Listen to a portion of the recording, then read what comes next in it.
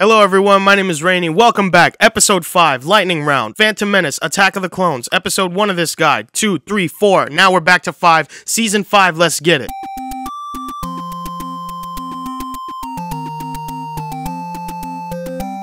Y'all should already know what time it is. So as I said, these are going to get shorter and shorter, and I'm going to leave the guide as usual right here so that you guys can refer back to it the entire video. And off rip, you can already see that over half of this is...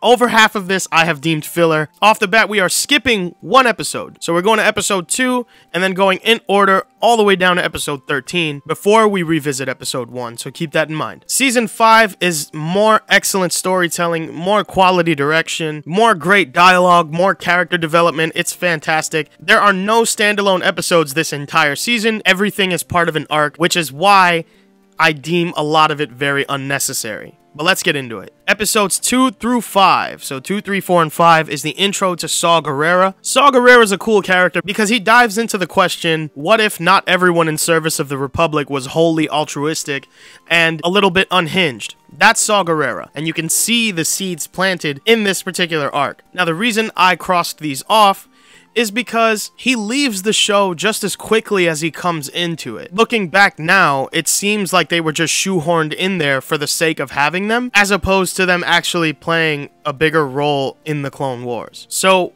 if and when I do my Rebels guide, if you guys want me to do a Rebels guide, then I suggest you watch that first and then double back to this if you really like Saw Gerrera. But otherwise, you don't need to watch it. Next is the Younglings arc. Again, a 4-episode arc that you totally do not need to watch. Ahsoka's in it for a little bit, Yoda's in it for a little bit, but we already know what happens when Yoda takes charge of people younger than him, and how well Ahsoka performs under pressure when she has the lives of younglings in her hands. This arc in particular is more about younglings finding themselves and finding the Kyber crystals for their lightsabers and building their lightsabers, and then being taken hostage by Hondo and a bunch of his pirates. If that sounds cool to you, you can totally watch it. If you got the time like that, you can totally watch it. But if you're here for the guide and you've been following the guide and you've liked it thus far up until this point, then you can totally skip this. Next up is the Droid Boys arc. Throughout all of Star Wars, you'll notice that nobody really cares about droids, nobody really notices them, and a lot of people are super mean to them. This arc in particular shows you just how important droids are to the war effort and what a pivotal role they play in the success of a lot of missions. Now, if you're gonna watch any episode in this arc, watch episode 12, Missing in Action, or just skip the arc entirely. The only reason I suggest episode 12 is you can see right here,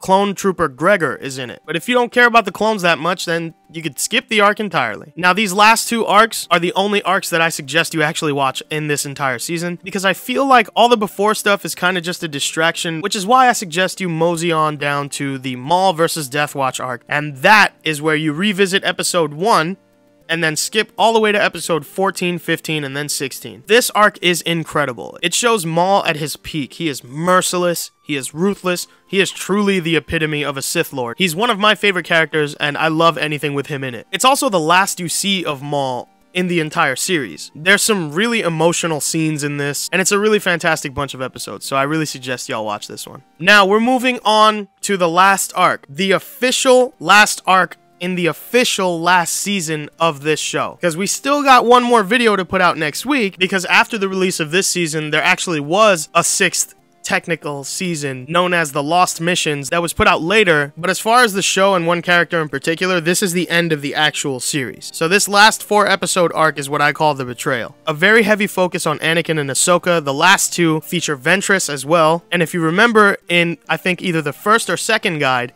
a character that I told you would be incredibly important later on, that character comes back for this. Also, I may just be bugging, but I feel like this particular arc is incredibly cinematic, like way more cinematic than any of the episodes that preceded it. I don't know if they wanted to go for that look because it was the presumed end of the series, or if they got a different director to do this arc or something. This arc looks fantastic, and it is fun to watch, and it is a really good time. So that brings us to the end. Congratulations, you made it. But next week, we still got 1 episode left where I break down the Lost Missions, and it's probably going to be the shortest video, but for the sake of continuity and for the sake of keeping content rolling up until the release of Season 7, we're just going to do that one in a whole separate video. So once again, be sure to like, comment, share, subscribe. If you got any friends that aren't into Star Wars, or if you got any friends that are into Star Wars but haven't seen Clone Wars, and you suggest that they watch it, share this guide and bring them to this video, because that's the best way to help. It really helps the channel when you guys like, comment, share, and subscribe and stuff, which is why I say it at the end of every video. And if you hit the bell icon, you'll get notified whenever we upload, so it's a win-win. Anyway, that's it for me, and that is it for the watch guide officially, but we still got one more episode to go,